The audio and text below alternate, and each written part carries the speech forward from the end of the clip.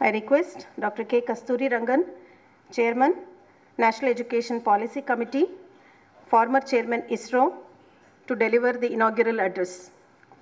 Professor M.K. Sridhar, President of CES, a member of the National Education Policy Committee, a critical member, I should say, and my long-term colleague, but I should say it is with his assistance we started the Knowledge Commission of Karnataka earlier. And whatever we are able to do over the years, I think it's more than a decade now since it has been in existence. Quite a lot of it goes to his initiative, his vision, and his dynamism, and which is reflected and which is sustaining today this Knowledge Commission. And of course, he is involved in many other areas. So I would like to really congratulate Sridhar for organizing this meet, which is both timely and appropriate. Professor D.P. Singh, I came to know of him not recently, for many years in the academic circles. He was one of the very active members and he continues to be an active member. He extended the hospitality of his NAC when he was the director here in starting this entire process of the policy making. And the initial meetings were all held under his supervision, very productive and very memorable for us to have started this program in NAC. And of course, he was not purely a facilitator of meetings, but he was much more than that, a good academic who gave us some very vital input into the policy making. And I'm very happy that here he is delivering the keynote address. You could not have found a better person. And thank you, Dr. D.B. Singh, that I could see you today on this important occasion. Professor Furkan Komar certainly is another of those dynamic person who is promoting the higher education in this country. He is, of course, the Secretary General of the Association of Indian Universities. I met him in Delhi as a part of the consultation of this policy, and I was very impressed with the depth and the breadth of his knowledge in the context of the higher education in this country and what we really need to do. And it is good that he is most appropriate that he is here in the inaugural session and also participating in the discussions. Professor Dr. A.S.A. Kori, of course, I know him as a part of the Karnataka State Higher Education Council with Professor Ranganath and Professor Kori. We have been working, and in fact, we have a Karnataka policy on education which has come out thanks to the support that we got both from Professor Kori and Professor Ranganath. And so it's nice that with that kind of a background, he is here. I also saw the dynamic director of CES, Manasa Nagabhushanam. And it's very nice to see her giving an account of how this particular institution is growing. I am sure it has a great future, and I am sure it will contribute much to the originality, out-of-box thinking about education, because policy is only a beginning, and we have a long way to go. Also, I would like to recognize the very distinguished invitees here. Professor Ramachandran is here, who has played a very key role. Then you have the Vice Chancellor of the Bangalore University. And of course, we have the NAC Director, the new Director here, Professor Sharma, and many others. I am sure that I can go on talking about it. And also, I'm so happy to see a lot of youngsters here as a part of this discussion, because ultimately the future of education rests with them. At the outset, let me thank the organizers, and particularly Professor Sridhar and others, for this privilege extended to me to be a part of the inaugural session of the National Seminar on Rejuvenation of Undergraduate Education in India. Right now, as a first spin-off, I got rejuvenated in seeing all of you in this very important gathering here. It is most appropriate and timely to bring this very important component of the higher education into a national focus by debating the multiplicity of issues that plague the undergraduate education in our country. The step taken by CES is truly a far-sighted one, considering that the country is getting geared to adopt a new education policy as announced by the present government. The fast-changing scenario in the country's socio-economic development has brought in a sense of urgency to examine the different aspects of the country's education as well as research. I also see the importance of this meeting in the context of several professionals, in a sense, who is who in the educational firmament of this country, and whose inputs in this meeting is sure to provide fresh insights into the issues to be dealt with in rejuvenating the undergraduate education. To get a feel of the scale of the undergraduate education, as per the All India Survey of Higher Education, this is one of the authoritative reports that we have, 2016, 2017. I think the 18 will also come out now. As I'm sure that this is a good enough indicator. As of now, the higher education is imparted through 864 universities, about 40,000 colleges, with an overall student strength of something like 35.7 million. With a gross enrollment ratio of about 25.2% in higher education, the undergraduate education constitute nearly 84% in higher education, 84% of the same. Further, the present undergraduate level has nearly 38% in arts, humanities, and social sciences courses, and about 31% in science and commerce. In other words, a major chunk of students, that is about 70%, are pursuing courses like BA, BSc, and BCom. This present status clearly highlights that an overhaul of higher education must start at the undergraduate education in general, and in particular, undergraduate courses offered by colleges affiliated to the state public universities. Of course, one should also keep in mind, in fact, Professor Ramachandran was one of the key persons saying that we should reach a gross enrollment ratio in higher education of 50%.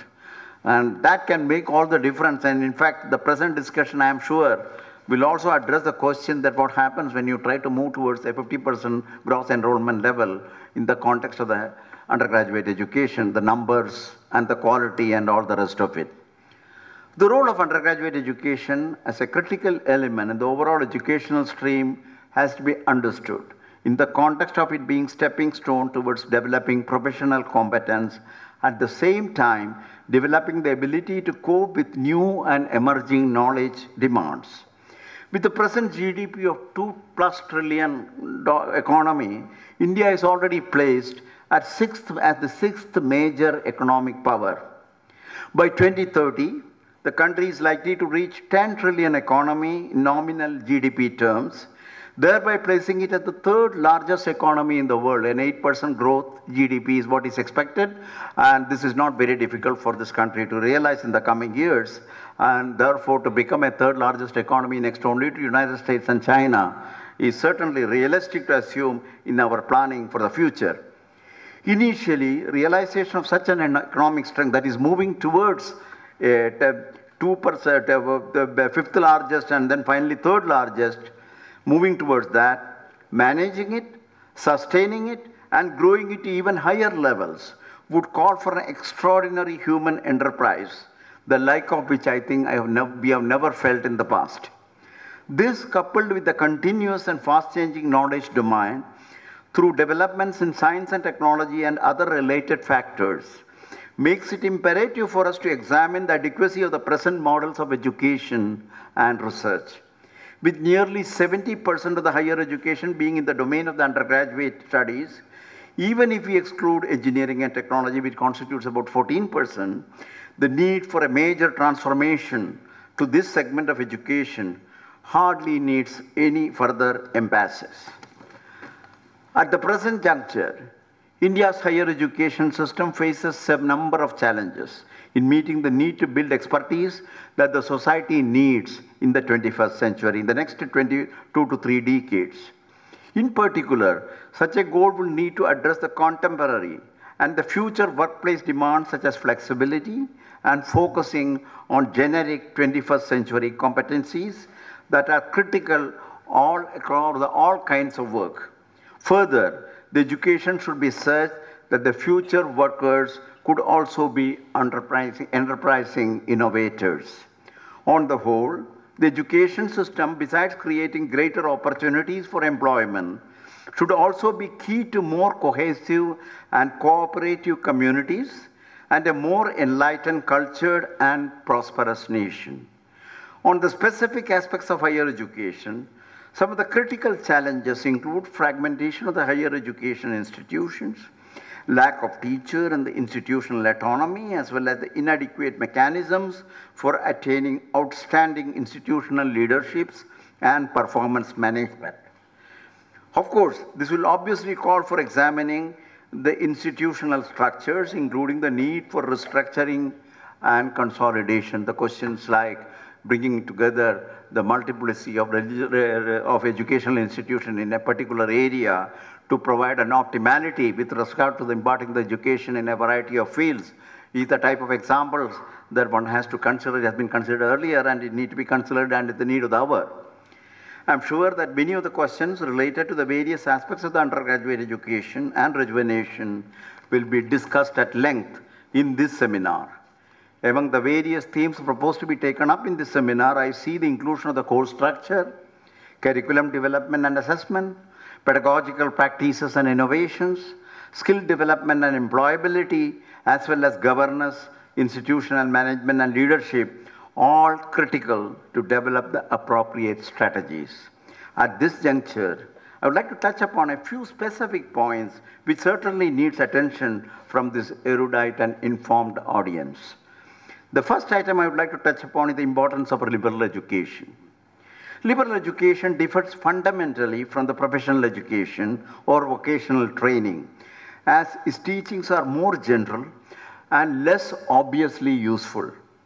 Liberal education cultivates the intellect and expands the capacity to reason and empathize. To foster these qualities, the content of a curriculum is a critical factor. Science and mathematics are an essential component of such a project because they present to the students a method of inquiry that are indispensable to the full development and its powers to reason independently. On the other side, the great works of philosophy provide examples of how the mind liberates itself from prejudices and by the rigorous application of reason to question as to how we know and how we should act. Now, the question one can ask is how relevant are these considerations to prepare ourselves for this new millennium? The future is highly unpredictable, there is no doubt about this. The process of undergraduate education, with particular emphasis on liberal education, would lead to a student to learn, how to acquire information, and thus how to develop skills. So you are not really straitjacketed into one area, one skill, one vocation and things like that. But you are prepared to meet the new and emerging areas of knowledge, convert them into skill, that ability to develop that kind of a thing. That's what I mean by learn, how to acquire information, and thus how to develop the skills. Next point I would like to talk about is the fundamental research. I bring in a fundamental research in the undergraduate education for a very different reason. A level of investment in the basic sciences is an investment for the future. Universities, rather than the government laboratories, non-teaching research institutes, or private industries, are the primary institutions in which government-funded research are undertaken. The success of scientific research in a university system, which provides virtual free market of ideas, is unlikely to be duplicated in this country, so we need to bring this in. Initiation of research as a matter of culture in the university system is critical, and to some extent, it should also be, the flavor should be felt also at the undergraduate level. But an equally important and probably another important dimension for a deliberate decision to locate most fundamental research in universities rather than government laboratories and private research, certainly they will have their share, is that it enables the next generation of scientists and engineers to receive education and training from the nation's best scientists and engineers. That means the research, the scientists who conduct research, and the students who learn from those scientists, they form a nexus to create an overall quality which is unprecedented currently seen in the university and particularly in the undergraduate education. You can see this now being initiated at the Indian Institute of Science right across our neighbor, where the undergraduate education today is a part of an overall postgraduate education and research. And the professors who do the postgraduate education and research, they are the ones who teach the undergraduate students. An extraordinary opportunity for these undergraduates to get exposed to some of the best minds in the country. And of course, at the same time, they are also now going into the liberal arts, the liberal education part of it, and seeing how that can be integrated to create an overall enrichment of the undergraduate education. So these experiments are already in progress, not only in the Indian Institute of Science, but in several institutions in this country. But in our case, I think this needs to be taken in the broader and a larger context of the type of number of universities that we are talking, 800 or 850 plus, as well as 40,000 colleges. So we have a large ground to cover in the coming years before the impact of this kind of educational system, a restructured educational system, a renewed vigor into the undergraduate education will be felt across the country. So what are the important things that at this particular point I would like to summarize? One is, of course, one should look at the restructuring of the liberal education. It could be a 4-year, it could be a 3-year, it could be a 2-year, 1 year. There will be a component of what you may call as a liberal education. There can be a component of a specialization in arts. There's a specialization component. And so you can turn out by suitable permutation and combination of this kind of a thing. Exit points also within the undergraduate education. It is not necessary that you need to wait for 3 years to get a BSc degree or a BA degree. You can have an exit so that it provides enough flexibility for the youngsters to learn up to a point where they want to and get into a profession. It could be the first year, it could be a second year, it could be a third year. So that kind of a flexibility needs to be built up into the undergraduate education. You need to bring in the liberal arts into the undergraduate education. You need to create a certain broader picture of developing the capability for decision making and looking at new areas. At the same time, you are prepared to immediately fulfill the task of having a professional. So these are all the elements that need to be brought together, and that's going to be a challenge. Certainly the pedagogy doesn't exist for this kind of an approach for undergraduate education, but I'm sure that it will do that. The other point I'd like to say is this should not be the exclusive preserve of a few universities in this country. It should not be IIT Kharagpur, IISc Bangalore should be the place. You need to bring in this kind of a concept for undergraduate education among all the universities to offer liberal arts in the undergraduate program. Third thing, we need to probably set up higher educational institutions in many parts of the country. In fact, Sridhar, that day we were discussing whether should we not have it in all districts. So that kind of a thing, I think this is very sensible to think of that kind of a thing.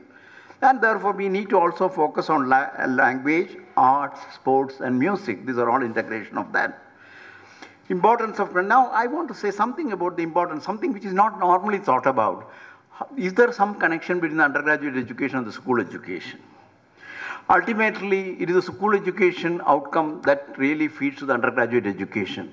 To assume that the undergraduate education is an isolated, standalone system is not appropriate. You need to look at the issues of a school education that could rejuvenate the undergraduate education.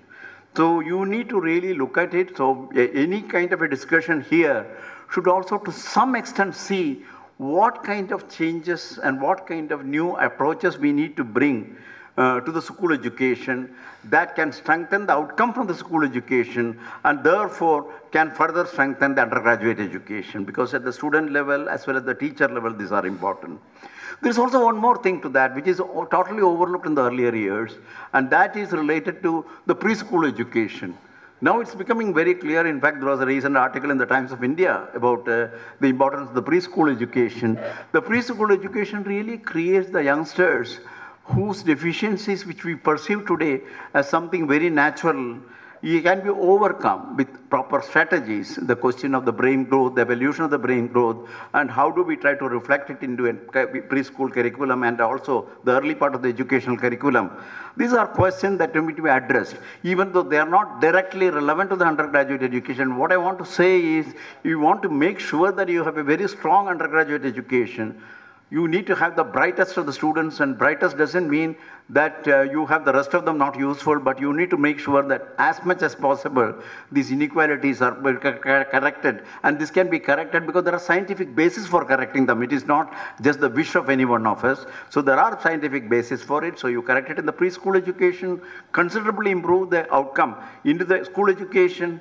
The school education, you structure it in such a way that you get best of the students in the undergraduate in a much larger number. And Ramachandran's dream of a 50% becomes much easier to realize in this country with that kind of an approach. So connecting school education and preschool education with undergraduate education cannot be totally overlooked.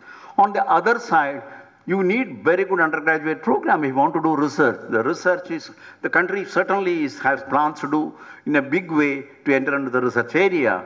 And university system, as I said, is the best place. You do peer research in university for many reasons. As I said, it really gives you an ability for the teachers and the professors who do research to teach the younger generation. So that is one of the most important thing.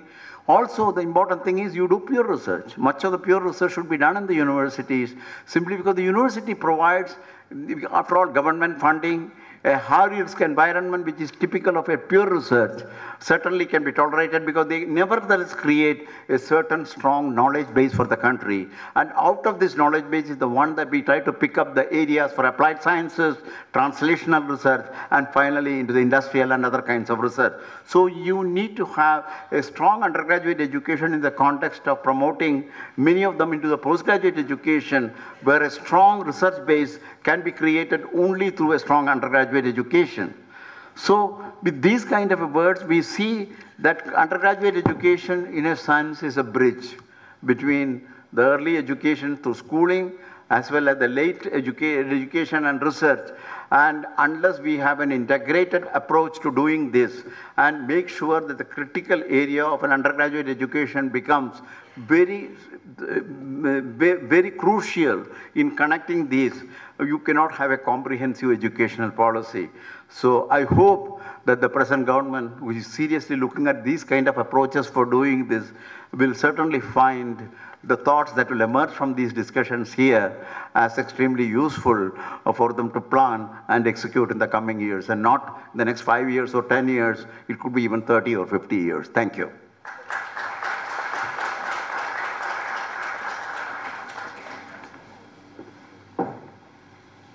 Thank you, sir. That was a packaged takeaway for all of us on the undergraduate education. So what is in store and the larger ground which is available for all of us to play, like as to what needs to be done in the undergraduate education space. Thank you so much, sir.